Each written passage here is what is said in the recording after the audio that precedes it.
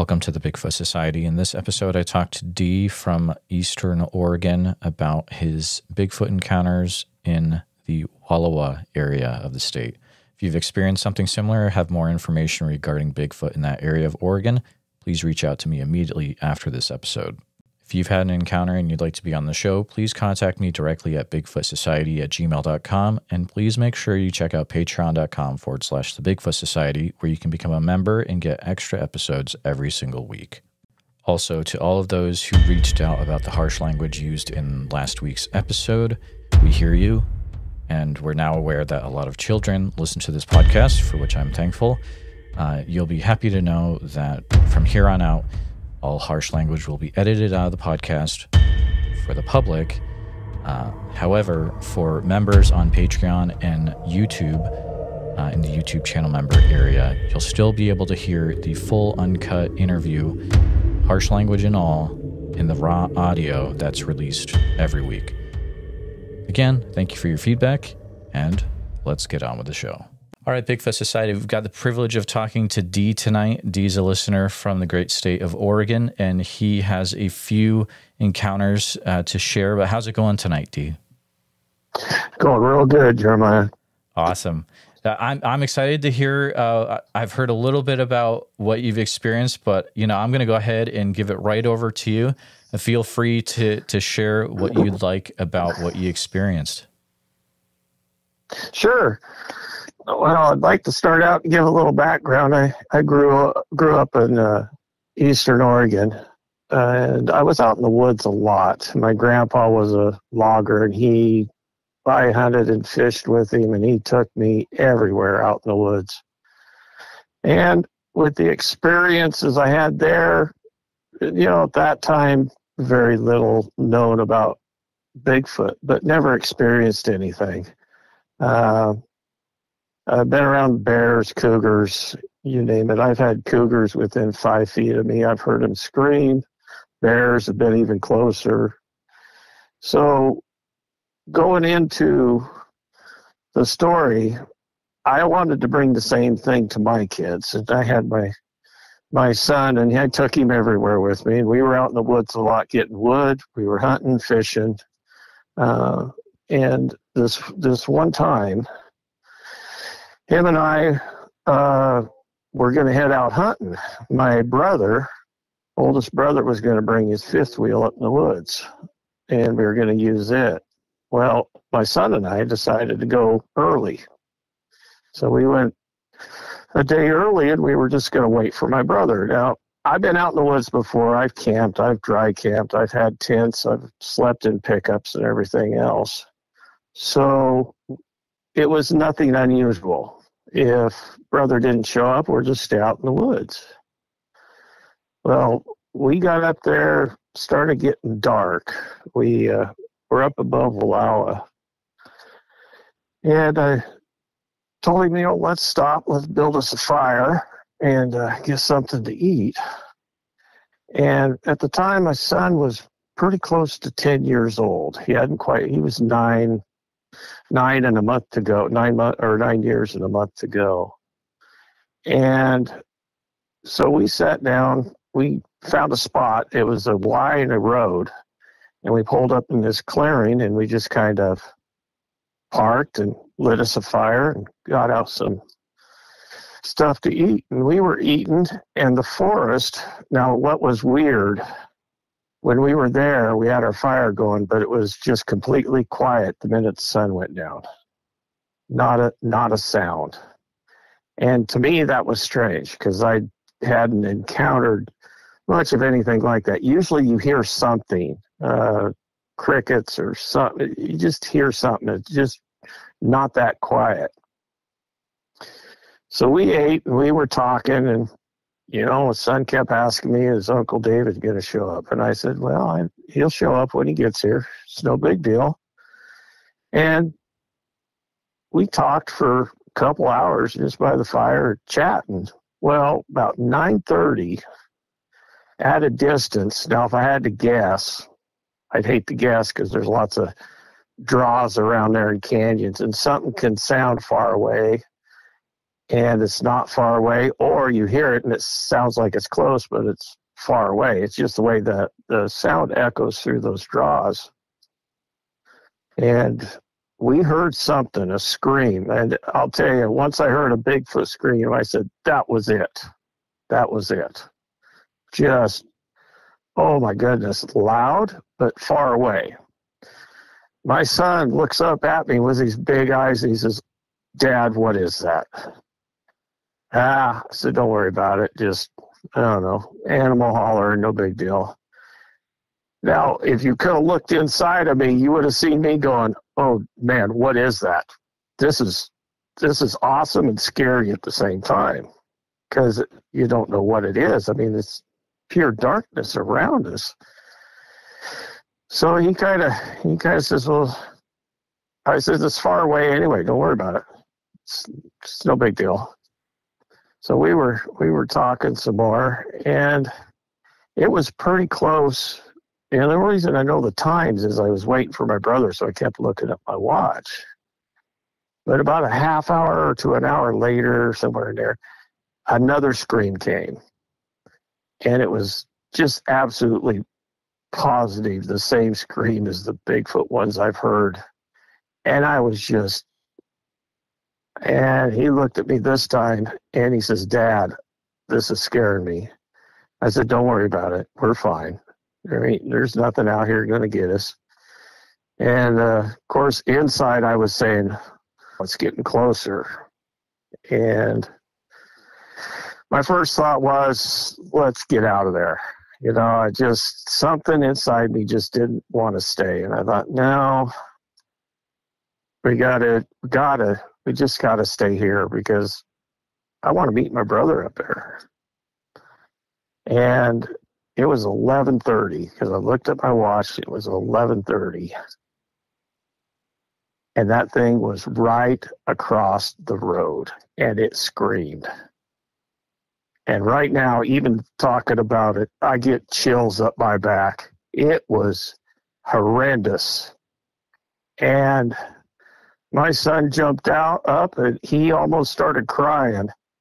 He wanted to get in the truck. I says, well, let's get in the truck and we'll drive down to town. And you could hear it rustling in the brush a little bit, not real loud, but rustling. But that scream, like I said, I've been around cougar screams, and never, ever have I had chills up my spine like that. And it was so loud. So we got in the truck, and I started up the truck, and we made a loop around to get turned around to go out the road. Well, the trees weren't that far away from the road. If I had to say, it was about 50 yards. But we turned around, and when our headlights came across that, there was hands and the top of a head looking through a couple of the trees. It was just, I stopped for a second and looked just because I'm not seeing this, am I? And my son just looked at me. He says, Dad, let's get out of here. That thing's huge. You saw the hands, and they had two trees split apart, two smaller trees. They were pretty close to, when I stood under them, because we went up the next day, but I stood under them, I was not even halfway. So they were probably 10 to 11 feet tall. He had them spread apart, was looking through them. And then when we sat there for a few minutes, the hands went back and the trees were swaying, and we got out of there. And at first I wanted to stay. I wanted to see more, but then I thought, for the safety of my son, I got to protect the kids more than anything. And when it comes to wild animals, you don't really know what they're going to do. I don't trust them. Don't trust wild animals whatsoever, because they could be really good, but then they can turn on you. So anyway, he saw that. My son had tears in his eyes because he was just, I think he was going into shock myself. And we got down to town, and down into the town and pulled off somewhere. And, you know, neither one of us slept that night to wake up the next morning to go hunting. And my brother finally made it up, and we went back up in the woods to where we were camped. And like I said, I walked across the road and stood by those trees that were right next to the road. And I was a midget to those trees. And when I looked up to see how high they were. The thing had to be 9 to 10 feet tall, if not a little taller. And started scouring for tracks. And the ground was real hard, but the tall grass. The only thing you could see was the pathway to where it came in. And I took my son with me, and we tracked it. We tracked the walking as far as we could. And I'm no amateur at tracking. I'm not an expert, but I've tracked a lot of game. And we actually followed it to where it went up over the hill and then went down into this draw. And there was never a good track. Like I said, the ground was pretty hard, but you could see the grass being laid over. And the only reason I say I know it was a Bigfoot was because the grass that was laid over was huge compared to my foot. I tried to show my son. I said, "See, you put your foot down," and he says, "Well, yeah, but yours is only half of what that one is." I said, "That's what I'm saying. I know what we saw, and I know what we were following." And we tracked it down as far as I wanted to go because it got real thick and steep, and you could see through the brush where the grass was, where it was laid down, and you could see it where it went down into the draw. Well, the biggest thing about this was, number one, I wasn't looking for Bigfoot. And number two is it was the least expected thing I would ever see. I wasn't prepared to see it. As far as like we're out hunting Bigfoot, we were out deer hunting, or going to be deer hunting the next day or two. And I think that's what surprised me the most. And in the area that we saw it in, what was it doing there? There's so many people out in the woods at that time, and it was just a strange occurrence. And I know that I'll never forget it. That's exactly, never forget it. That was the hands. I saw the fingers. I didn't see thumbs. I just saw the fingers holding the trees back. Just looking through them. And the hands were just huge, were dark colored, but had wrinkles on the knuckles, just like a human. And the top of the head was covered with hair. It was just hairy. And the thing was just, I can't imagine how tall it was, because it had to be 10, 11 feet tall. And I was shook up, I think, just as much as my son, but I wasn't showing him. I didn't want him scared of the woods, is the main thing. And that's the last thing I wanted him to be scared to go out in the woods. But we followed it. I looked for tracks, couldn't find anything. Nothing tracked to where you could do any casts or anything. But it had a big stride. Now, this is, like I said, with the grass laid over. It was just almost 3 strides of mine, which my stride is exactly 3 feet.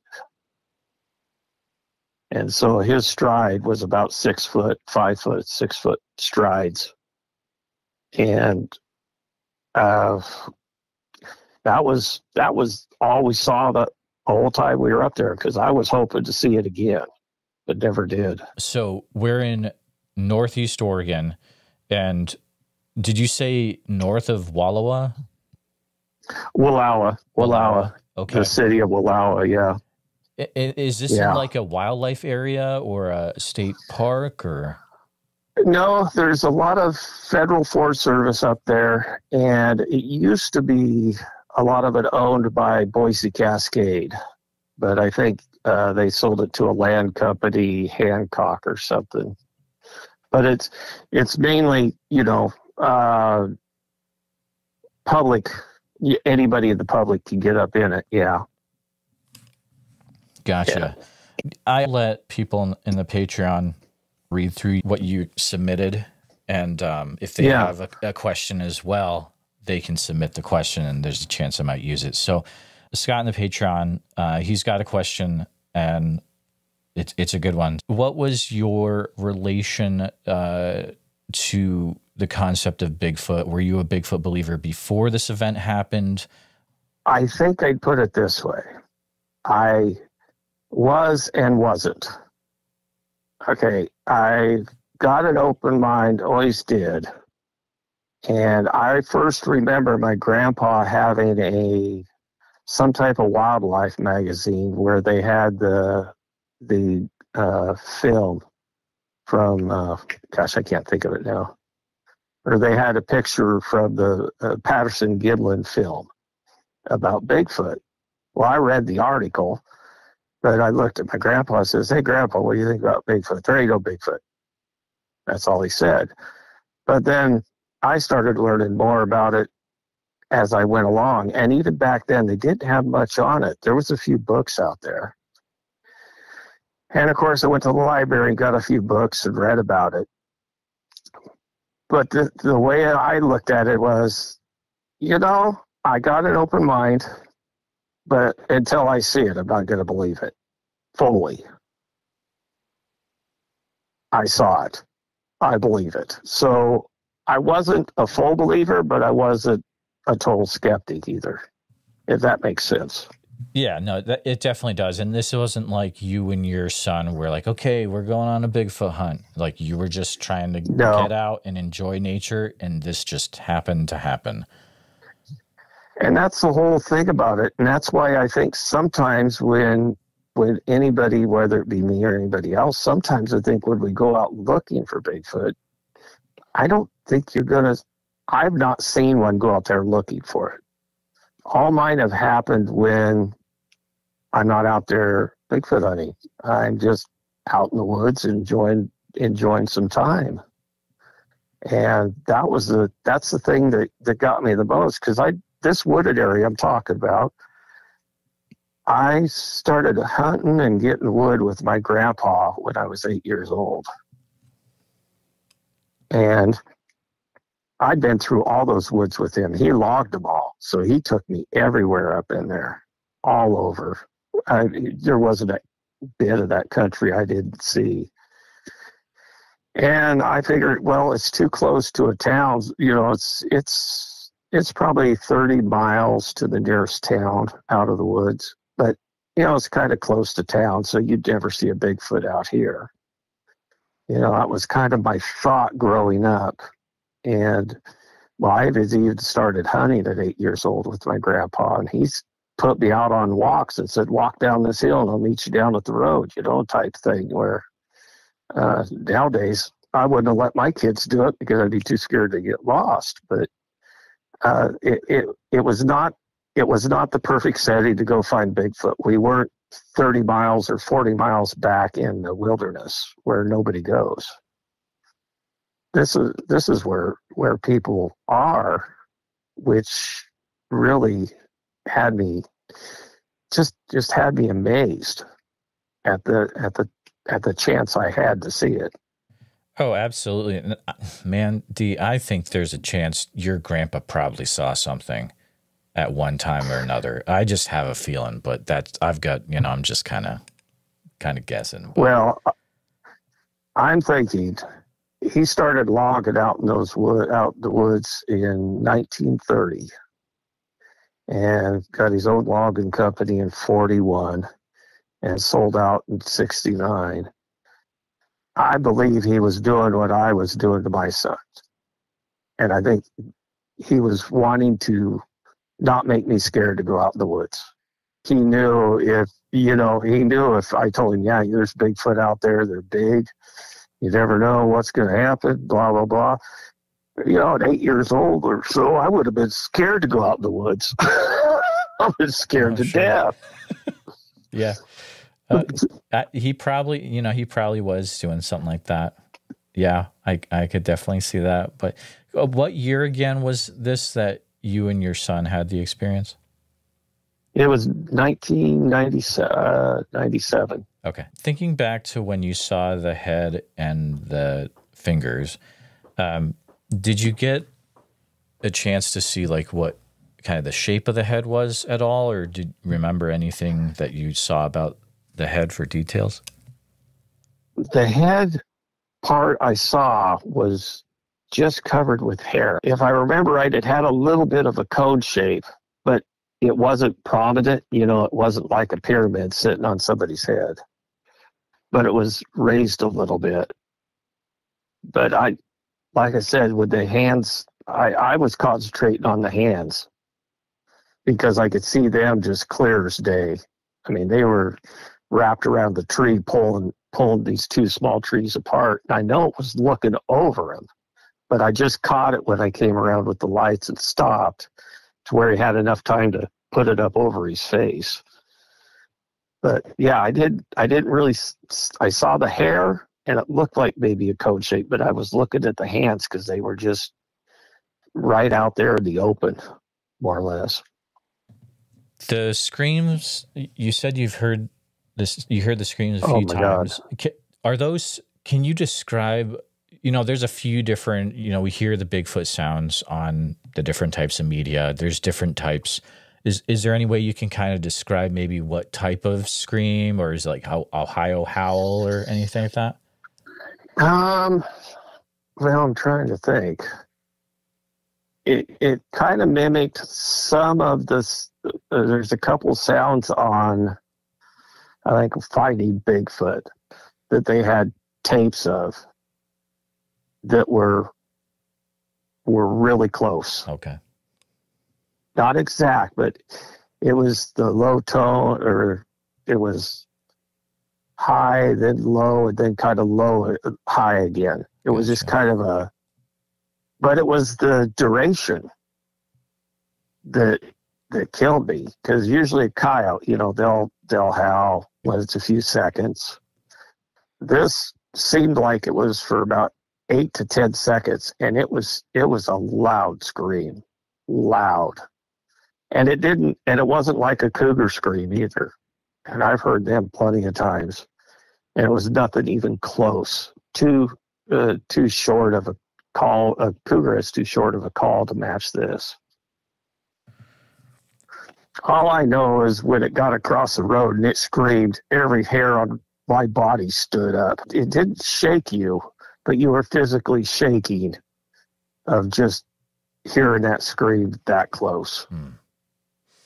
It was awesome. Now I think it's awesome. Back then I was scared to death. But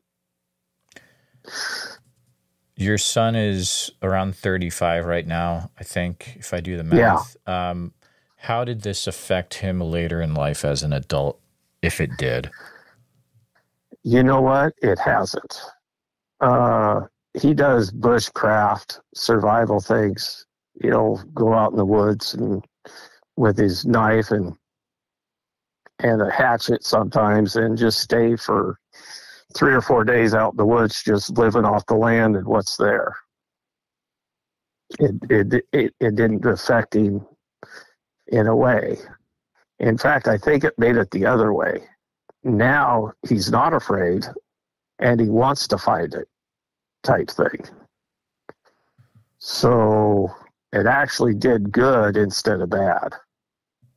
That is extremely interesting. So I'd guess he's probably out in Oregon doing his thing, bushcrafting out there. Yeah, he lives in the southern part of Oregon. Southwest. Yeah, he's actually, now that I never thought of it that way, but it's kind of went the opposite way, and he's not afraid of anything. He just wants to see it again. He just, well, if I see it, I see it, Dad. I says, yeah, we all will. Hopefully someday again. But that's really, really interesting. If he ever does have any encounters, keep me in mind for sure.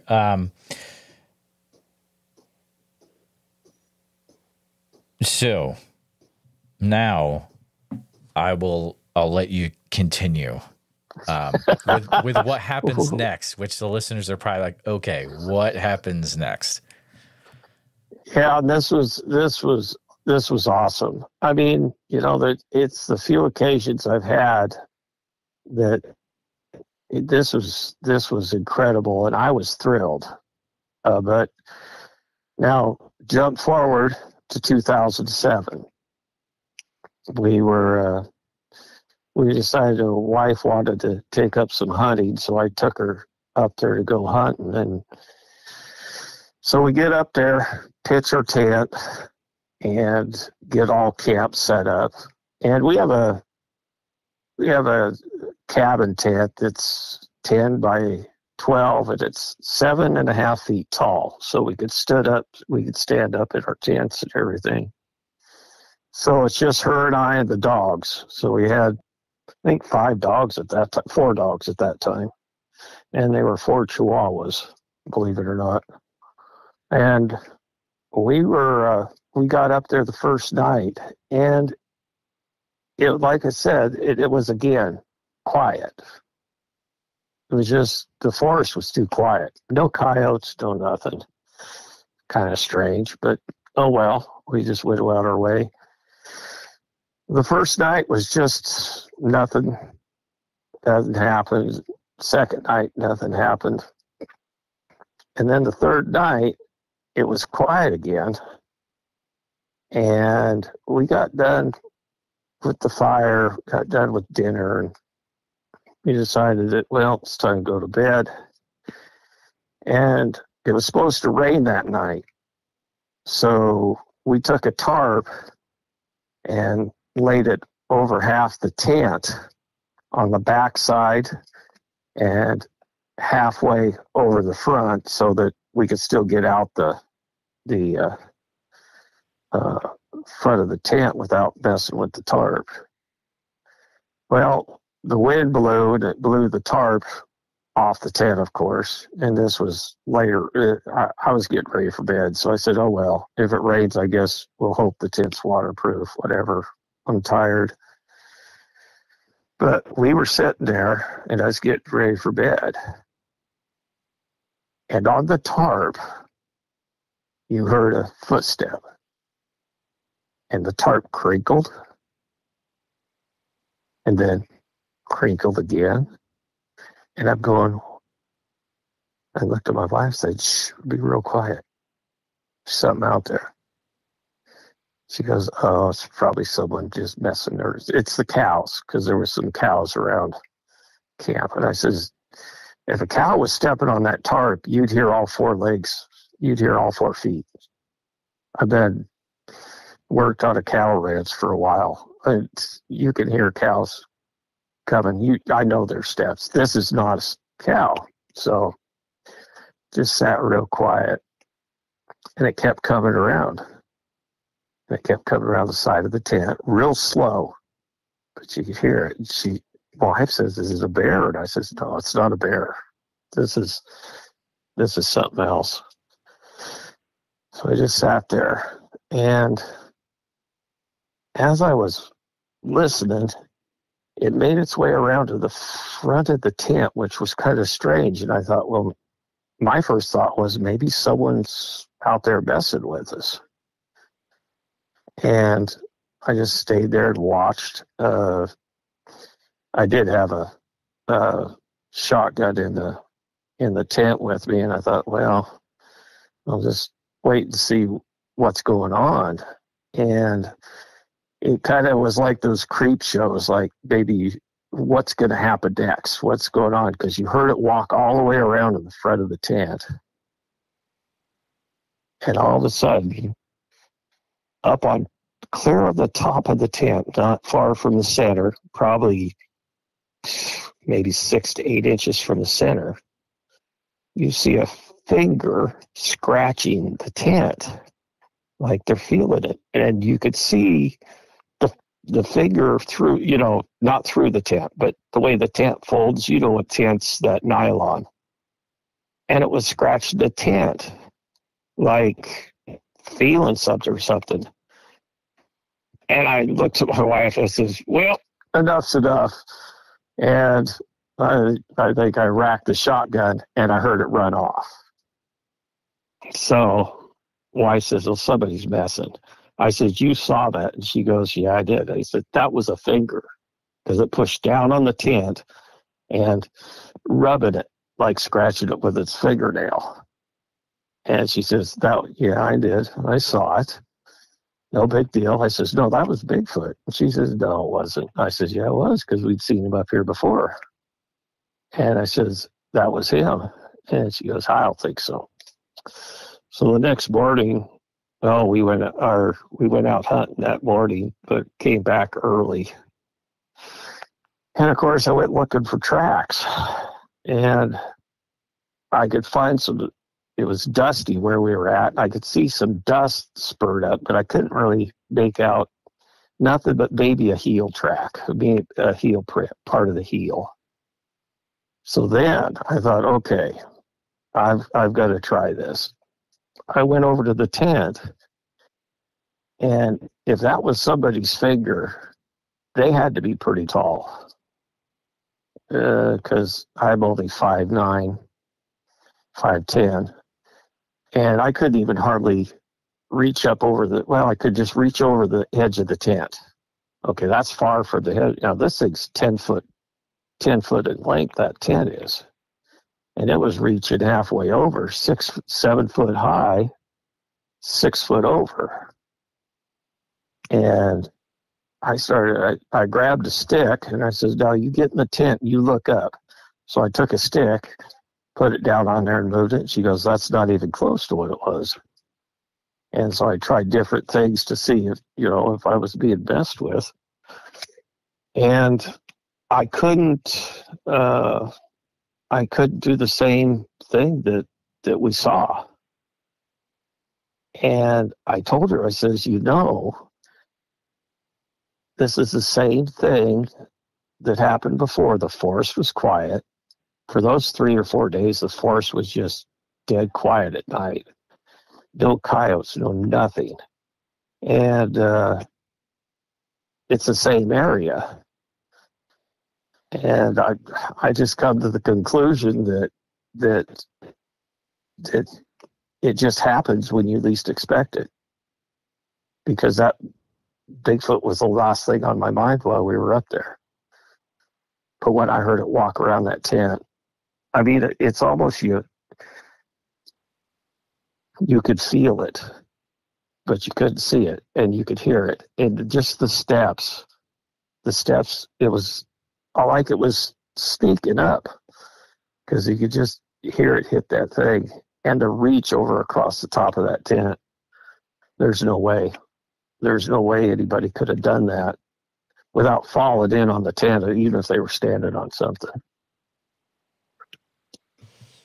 But that was the second experience in the same area, just 10 years later. D, that is wild. So after that, was that enough? So you're like, I'm not going back there anymore? Or is it a thing where I might go back there again someday? No, it came to the point to where it was, I'm going back there again. Okay. I got excited. That time I got excited. I had the dogs and the wife with me, but I was like, I'm not crazy. Okay. That was kind of my thing. It was like in my own brain, I'm not crazy. There is actually something up here, and it's Bigfoot.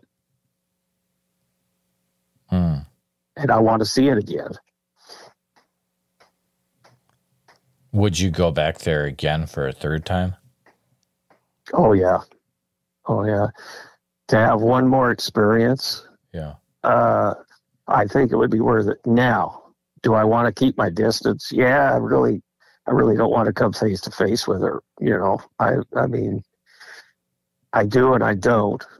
like I said, it's an animal. You don't know what might happen. I like the distance, but I am not afraid. I'm more curious than afraid to see it again. I want to see more of it. People that have actually seen their faces, that type of thing.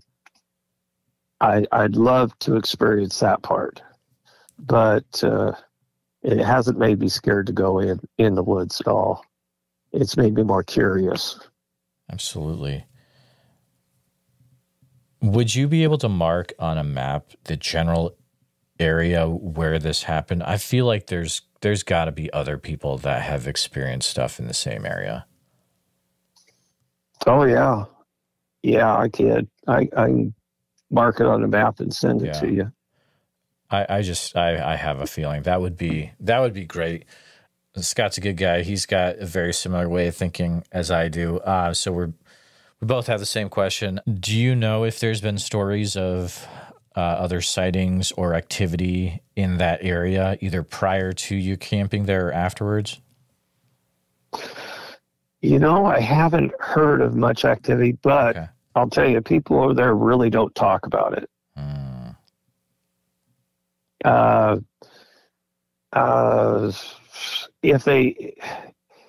If they would, people think they're crazy. It's the old way of thinking. I think it's just like my grandpa was. Yeah. I mean, you know, they just don't talk about those things. You know, you guys are crazy, blah, blah, blah. I do know of a couple of reports back then that happened in the Minam Canyon, which is where those reports took place, that I could find out or understand where they were at. Was probably, I don't know, maybe 15 to 20 miles away. So, I mean, it's not an outreach of them moving that far.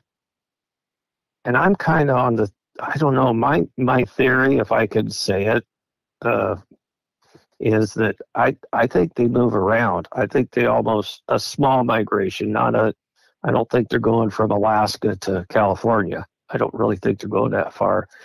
But I think they have their high ground and then they have their low ground and travel with the food. I really believe. And where we camped at is kind of the mid-range between high and low. And I kind of wondered if it was around in October, early October. And I almost wondered if they weren't starting to move down from their high ranges. And it was just kind of a migration path, you know, my theory. Were both times in October? Yeah. Okay. Yep, they were. Because I hunted in those woods, but also my son and I went up there and did some hiking. We'd go up there and just do some scouting around, just hiking. Never saw anything, never had any interaction, never felt anything. Because sometimes if you've been out in the woods enough, you kind of feel things. You know, like, yeah, maybe we should go down there, or you got a gut feeling that maybe that's not a good place to go. We hiked all over up there. I never got that feeling of something's there, something's, you know, watching us or anything. But that's what kind of amazed me, because I've been in the woods and been around those woods so much, and then have both these things happen in the same place. It was kind of shocking, because the last thought in my mind, I'd ever be able to have those experiences that close to where I was living. I was living in La Grande at the time, but now it's in my area. I don't have to read books about it being in Washington, California, and place else. It's right up there. And of course, as my son got older, we'd go looking for it, but we never found anything. Oh, so that is very interesting. So the times that you weren't looking, but the times that you were, that's very interesting. And that's why I've told some people that I've talked to, they say, well, I want to find Bigfoot. Let's go Bigfoot hunting. I says, you'll never find it. I says, you need to go into the places not expecting it and not be prepared for it. And I said, that's when you see it. That's when it all happens. And that's what's happened every time. And I saw now when I go out in the woods, I hide the cameras and everything. So I'm not expected to see Bigfoot, but I'm sure going to get a picture of it this time. Yeah, you see, you're good to go. You have a camera with you and maybe even audio recorder. Who knows? But yeah, that's cool. Audio recorder and then what was it about?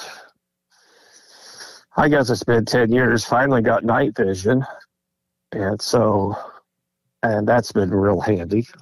So I'm not the richest fella. I can't afford the all the fancy toys they have for Bigfoot hunting. So, someday I'll have them.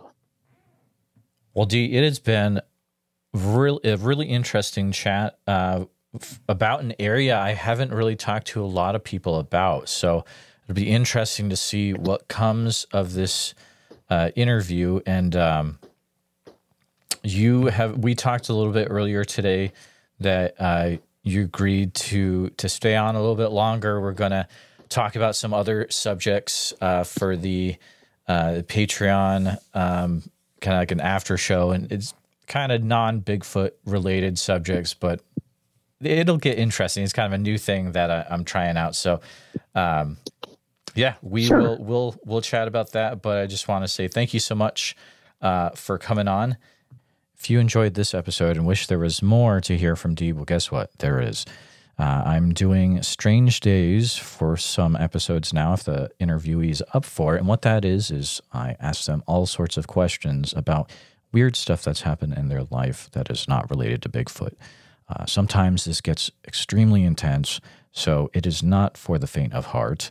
And it is available for members of the podcast. You can become a member of the podcast by going to patreon.com/the Bigfoot Society or going over to the YouTube channel member and clicking the join button under the second tier, which is the Bigfoot Posse tier.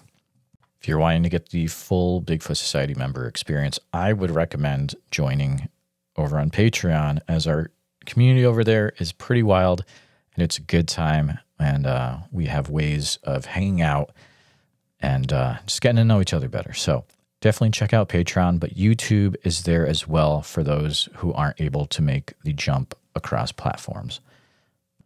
Please take a minute to help out the show by subscribing on YouTube, making sure you hit the bell so you don't miss any notifications, and share the episode on YouTube with a friend. Also, if you're listening to us on a podcast, thank you so much. Make sure that you're subscribed, share the show with a friend. Really, it's all about sharing the show wherever you can. If you've had a Bigfoot encounter related to the following or know someone who has, please reach out to me at bigfootsociety@gmail.com or pass on my email. Here's the list. All right, I'm going to use this space this week to announce that I'll be at the Sasquatch Summerfest in Oak Ridge, Oregon as an attender. I won't be presenting or anything, but I'll be hanging out trying to interview people that have had Bigfoot encounters. If you're from the Oak Ridge, Oregon area or surrounding and you've had a Bigfoot experience, please contact me directly, bigfootsociety@gmail.com. Also, Priscilla was nice enough that if you get your tickets through SasquatchSummerfest.com and use code BigfootSociety, you can get 50% off the cost of your tickets, which is a big amount. So code Bigfoot Society to get 50% off your tickets, SasquatchSummerfest.com, and helps out the podcast as well. A special thank you to all the Bigfoot Society Patreon and YouTube channel members. It's your support that helps keep the show going, and I extremely appreciate it. One more thing. Okay, here's the deal. So we're at the point, guys, where there's no stopping us. We are going to full-time podcast no matter what. But I need your help to get there. I figured it out, and we need approximately 700 more people in the Patreon in order to reach our goal of going full-time, actually able to go to places, people that have been having Bigfoot activity, interview them face-to-face, check it out for myself, all that good stuff. If you guys can... Guys, this is the time. If you can at any time become a supporting member of the Bigfoot Society, go to patreon.com/the Bigfoot Society. I would appreciate it. It's going to help us get to the next level, pretty much the final level. You guys are amazing for listening. If you can't become a supporting member, please share this episode everywhere you can. Share it with anyone who's into Bigfoot encounters, and that means a world to me as well. Thank you all for listening, and we'll see you next time.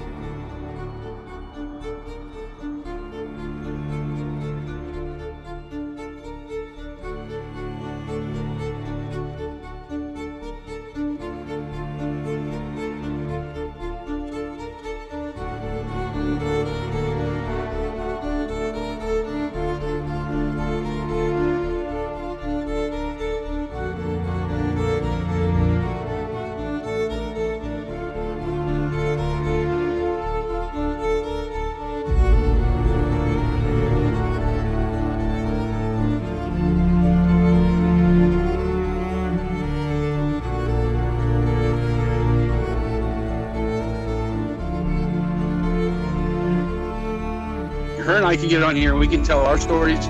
Maybe there's somebody else out there listening that's too afraid to tell their story. Maybe this will give them the courage to come out and not feel so bad about it. Who cares what anybody thinks? I know what I saw. I know what's out there. That's all I care about.